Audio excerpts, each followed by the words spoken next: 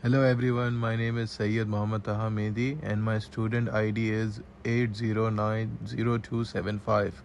I'm here to explore paints in different and creative ways. I started on a creative journey by painting in different ways and with different materials. My goal was to experience paint in ways other than with paintbrush. At this moment, I was excited to explore the ways, not thinking of final product.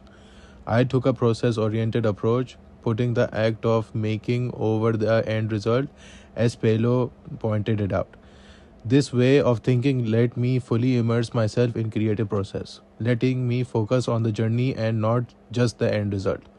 I started by putting paint on my hands and putting them onto paper to see what would happen. I found it interesting to see how my hand left its own line and impression on the papers. It was really amazing to see. The texture and effects of art slick paint I used was very fascinating.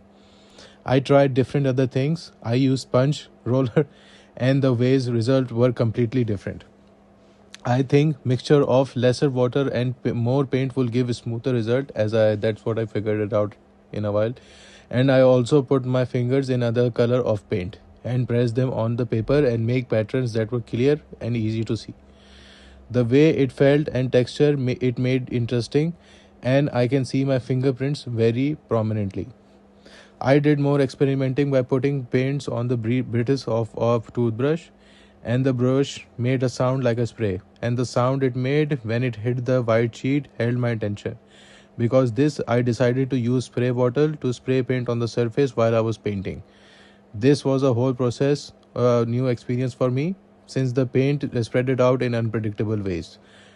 I also tried painting with tissue papers because I wanted to see what would happen each time I used it. The texture and techniques were different and the results were very different.